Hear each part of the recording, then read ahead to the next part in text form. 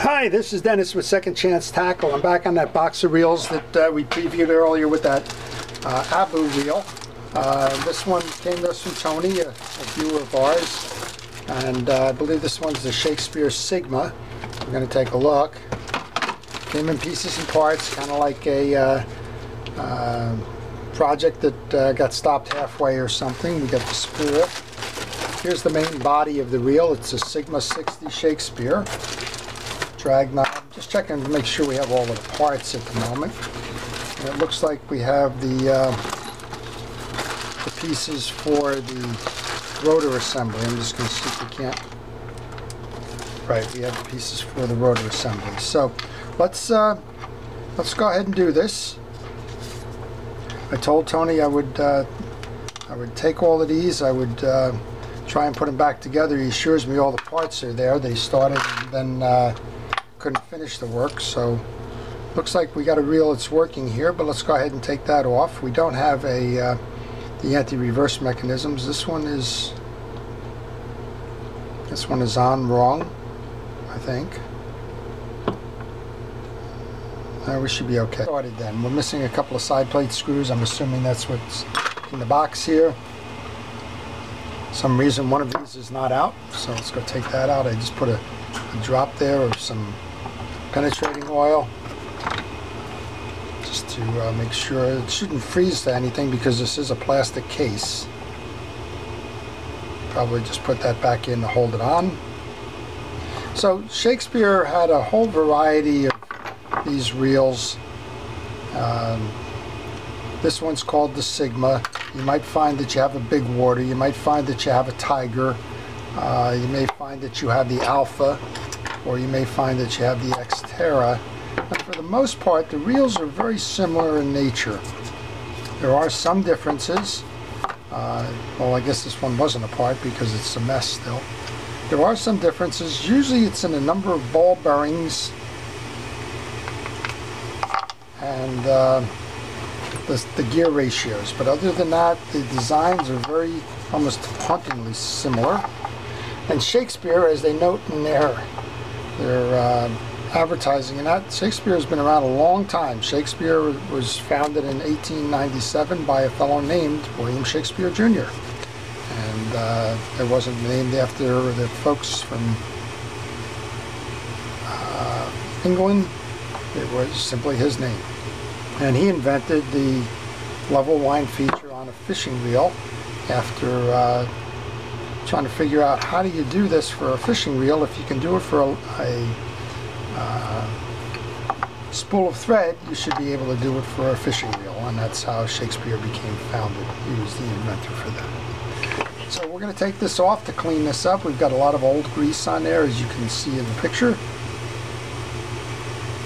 The bearing on the main gear here is having a tough time coming off. This probably got pressed at some point with the handle. I'm not going to pull it off. There's no need to. It's spinning. All I did was float fishing reel oil on there to lubricate it. You have to be careful with reels like these. Parts are not available, and rather than trying to be a hero and pull the bearing off for the sake of pulling the bearing off, if it's functioning, leave it and just clean up around it. So we pulled off the axle shaft. You'll notice a couple of things as we're doing this. I have a plastic glove on my hand, latex glove, to keep that hand away from the grease. We have a parts tray behind me where all the pieces from this are going.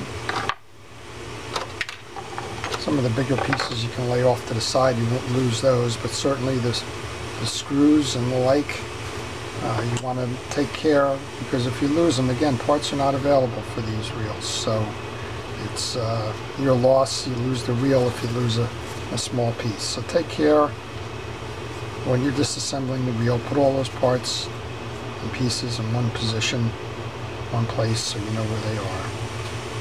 All right, we got pretty old grease here, but it's coming up. It's cooperating. This reel has two ball bearings in it. It has one on the main gear on the drive side, and it has one up top on the pinion gear. It has a bushing on the other side, So again, there's some variations in the reel, but the base design is very similar in nature. Some folks have tried to swap parts between various models. Sometimes it works, sometimes it doesn't. So if you have, there's a good example of the grease we're trying to clean out of here. If you have something like a missing case screw, chances are you got a chance with that one. If you have a broken gear, maybe not so much, because the gear ratios do change. Okay, just a little bit more cleaning up on this one. Let's get all that old grease out of there. It does appear to be a fishing wheel grease. It just appears to be very dirty. So this is the brass bushing we saw on the Xterra that I took apart, I guess last week or whatever. That one was a plastic bushing, not a metal one. Now, if you saw anything unusual, if you saw that this was really jammed with dirt or anything, you can pull this shaft to complete the cleaning by removing these two screws. We might as well just do that just to show you. There's no rush on this. I'll take this out. I'll show you the bearing. These I'm going to lay right on the table rather than put in the parts tray, because the pieces are going to go right back in. But you can take the collar off this. That's what's holding the pinion gear down.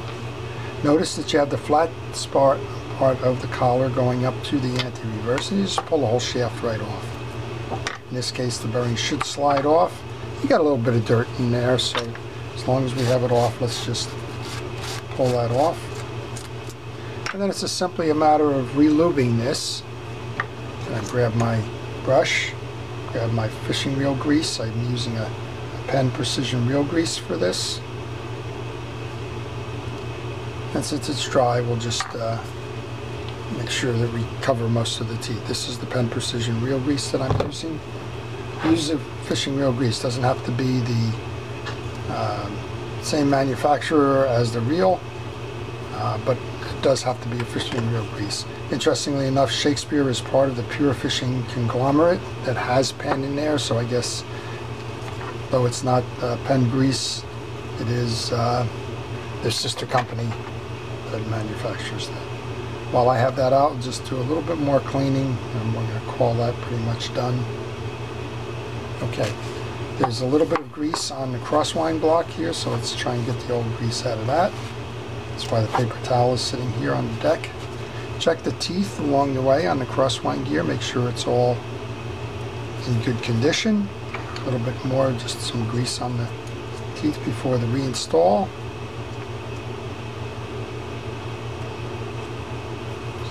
Piece of the paper towel kind of grabbed there, and then a little bit on the back. Now the outer rim is the only thing that rides on the back, so you don't have to throw grease into those slots there. It's just a waste of grease.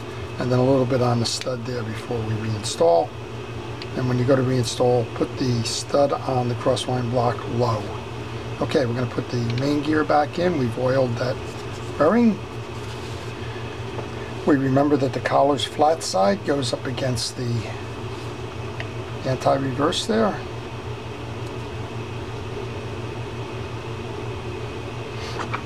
And we're going to grab the screwdriver and set those two screws that we had on the deck. And before I tighten that one down, I want to make sure I can get the other one into the hole. Sometimes because of the way that this is loaded, it could be askew, and then you have to loosen it up anyway. So once you get both of them in, then you can tighten them down. What we're doing here. I'm going to check the main gear now. Same thing, are the teeth clean, are they clear, and are they not chipping? A little bit of grease onto that. You don't have to cover every tooth. A little bit onto the back here. Make sure that you do the same thing with the crosswind teeth on that gear that are going to drive the other. And then we can go reinstall that.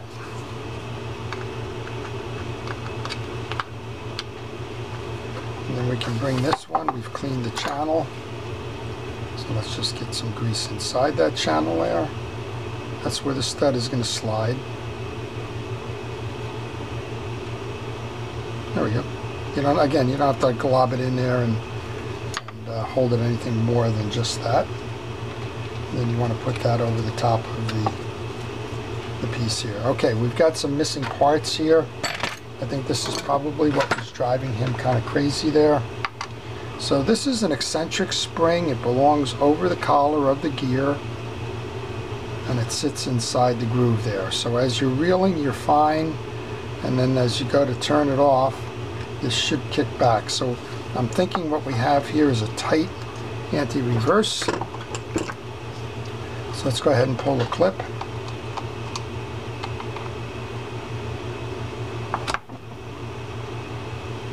Not always an easy thing to do. This is an E-clip.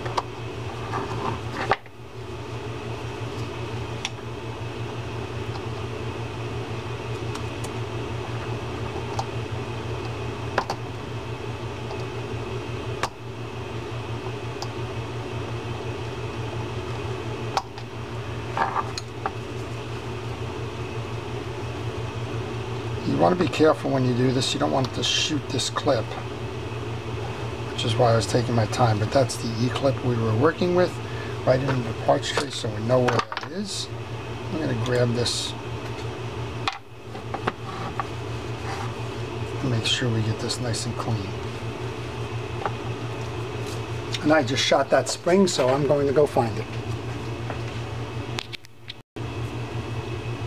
Okay, that happens to the best of us. This one went off when I pulled up too hard on the other.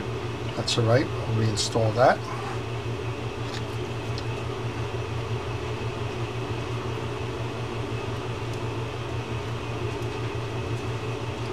Just like that, put that into the cage. Now we got what appears to be a little bit of gunk and grease, which is probably what's slowing this down. So let's take care of that. I just see all that stuff on the inside came out. That's fine.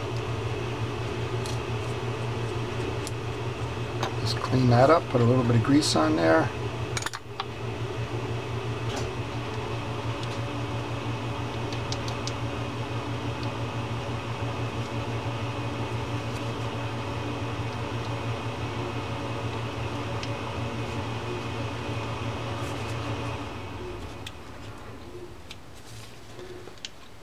Okay, so that's what we want to make sure that we have nice free flow, which we weren't getting before. Okay, where's that E-clip then? Get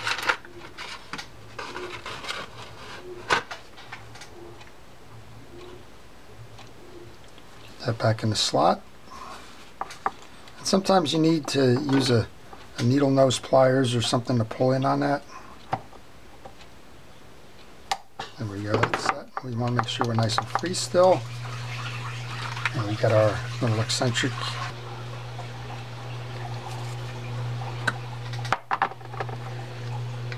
Give it a test.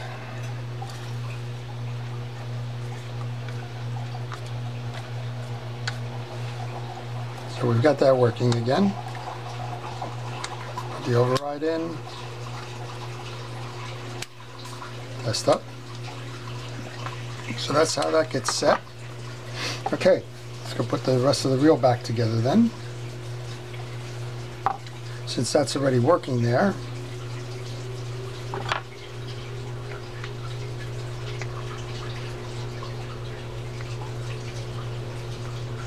we can reset the piece, go into our parts tray here, find the rotor nut.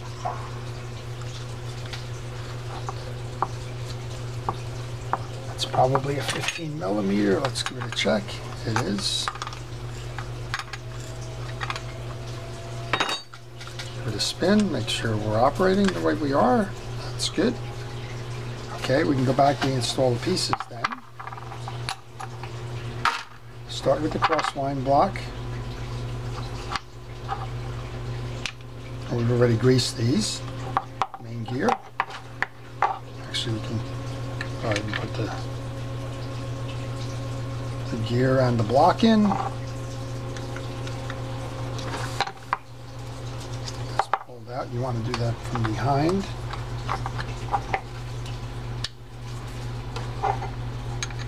main gear, axle. I'm just feeling a little bit of junk on that axle, so let's use the steel wool to clean that up. Light lube.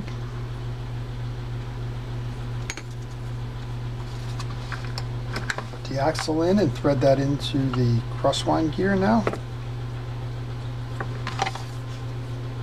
Yep, when we push that down, we had a little bit of junk come through the pinion gear, so let's get that off.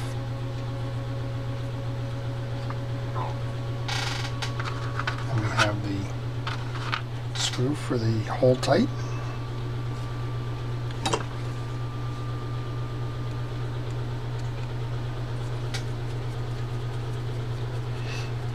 And we can close this side up. I see we have the side plate screws.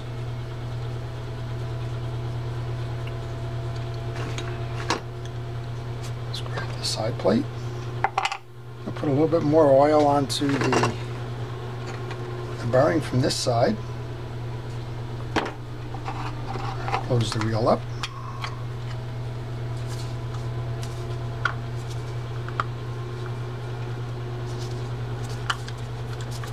Okay, 4 screws that he left me.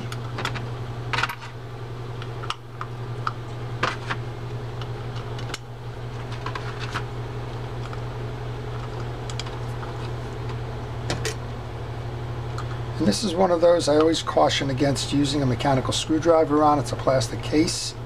You don't want to bind this case or get yourself in a situation where the case fails. It's already got a little bit of a wobble to it. That's kind of interesting.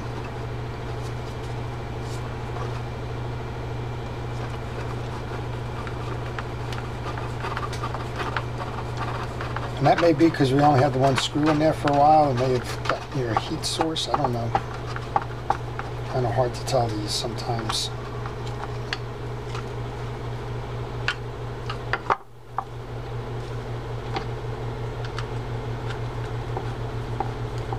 Two more on this side to go. Bottom ones. So this is a 60 size reel.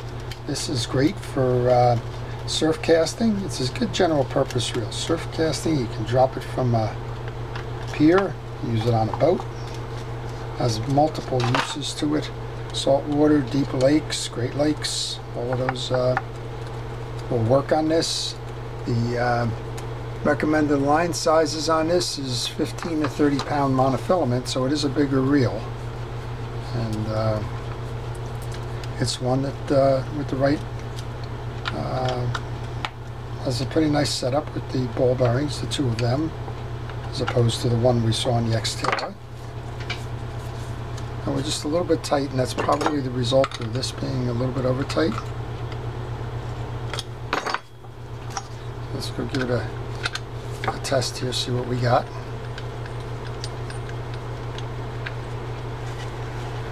There we go. And we have an instant anti-reverse stop. Okay, so the only thing left on this then is to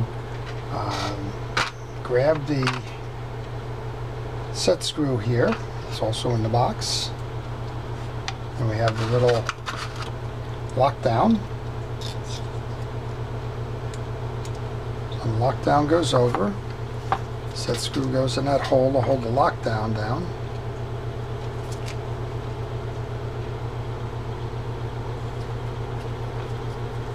And we have the click ratchet. And we have a couple of shim washers for the spool. Now those shim washers adjust the feed to the spool itself. So if you find that you got the spool gathering line too much up top and not enough below, you have too many washers on.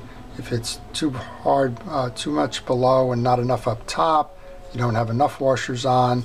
And like Mama Bear and Baby Bear and Papa Bear, if it's spooling evenly across, then that's the case of you got it just right. So we're just spinning a drag washer here. So there you go, Tony. That's the that's your reel. That's what makes the difference there. We Looks like we had a little weak spring on that anti-reverse, and I guess we cleaned it all up while we were at it. And now we've got a nice turning reel here. Let's make sure the bail works. Put a little drop of oil onto the bail and onto the two seams, and we're going to call this one done. So there you go, the Shakespeare Sigma long cast reel, ready to go to work. Well, I hope you've enjoyed that. If you did, please like this video, and more importantly, please subscribe. That's what keeps my channel going. So this is Dennis with Second Chance Tackle. Thank you for watching.